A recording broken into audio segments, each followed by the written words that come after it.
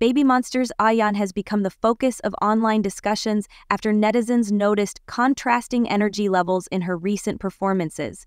The changes in her dancing style over 2 days have sparked debate, with fans and critics analyzing her stage presence and consistency. Ahyeon initially faced criticism for overdancing, with some accusing her of excessive movements during earlier performances. Following the backlash, her subsequent appearances responded to a number of updates, including Bike Fit, more now on streaming online and in a matrix.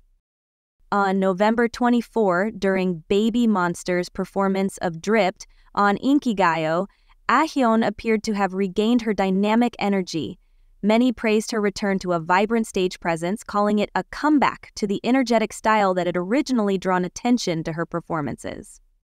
However, just a day earlier during the group's appearance on Show Music Core, Ahyeon's energy was described as subdued. This led to renewed criticism, with some fans speculating that the stark difference might be due to practical reasons such as the short dress and heels she wore, which could have affected her comfort and movement.